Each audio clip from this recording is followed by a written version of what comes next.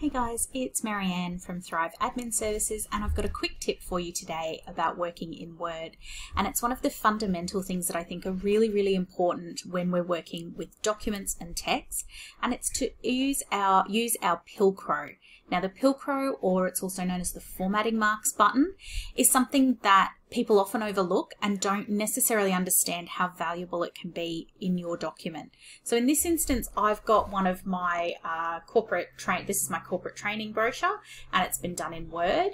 And effectively it's like a version of my professional profile, or a bit of a marketing brochure.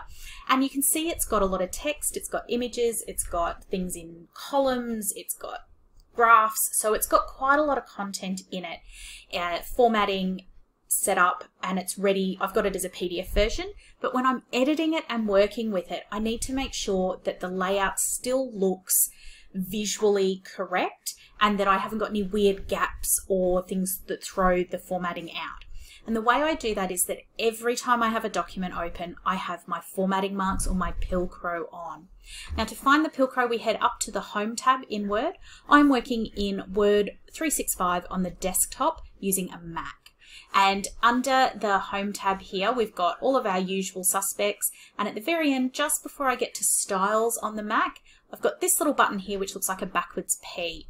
When you hover over it, it should tell me, there we go, should tell me that's my formatting marks. Now when I click it, the document looks different because it's going to show me all of the cursor spaces, all of the keystrokes that have happened. So that's tabs, enter, or hard return, depending on what language you use. It also shows me, it shows me tabs, commas, tabs, spaces, and returns. It also shows me all of my section and page breaks and how those have been set up so that I can make sure that I don't have anything weird happening in the background of the document. So in this instance, you can see we've got some spaces, that's the dots. Another Pilcrow forms at the end of wherever I've hit the enter key or the return key. Up here you can see I've got a section break that shows my the content up here is acting differently to the rest of this here, where I've gone into columns. I've got a column break.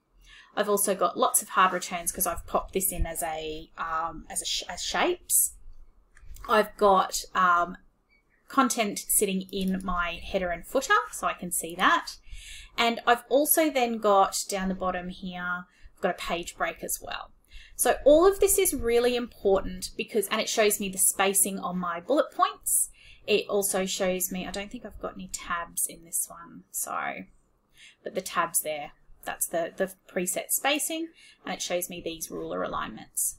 So if you don't already, then check out turning the Pilcrow on and off in your documents and see if you've got any weird page breaks or section breaks that might be throwing some of your alignment out.